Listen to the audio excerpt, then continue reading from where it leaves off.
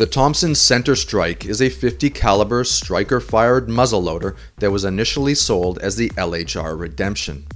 Since Thompson was bought out by Smith & Wesson, the rifle has been renamed the Strike.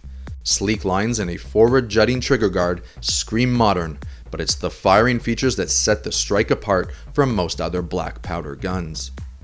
A new Adapt breech system moves the threads to the outside of the barrel, theoretically eliminating seized breech plugs and simplifying the cleaning process. There are also a pair of included threadless primer adapters that hold the 209 primer. One adapter is made for loose powder, while the other is specific to formed pellet propellants. The Armor Night metal finish is essentially a nitride coating on both the outside and inside of the barrel that is intended to increase the barrel life. The 24-inch barrel has a 1 in 28 rifle twist, touted to be ideal for today's high-performance projectiles and modern sabots.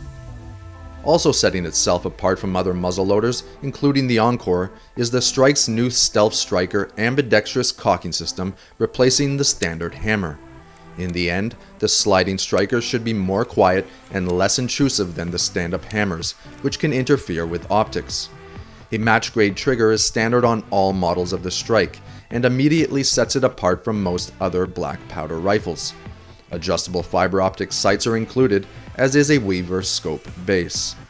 Taking a page from the Pro Hunter book, the Strike also incorporates the Quick Load Accurizer muzzle system, which essentially means there's a false, rifleless section of the muzzle, allowing projectiles to be seated squarely and evenly for maximum accuracy potential.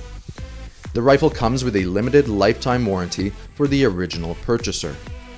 There are currently 3 models of the Strike available: a black synthetic, a G2 camo, and a walnut with MSRPs of $499, $549, and $599 respectively. We ran our rifle through a number of tests including a variety of ammo.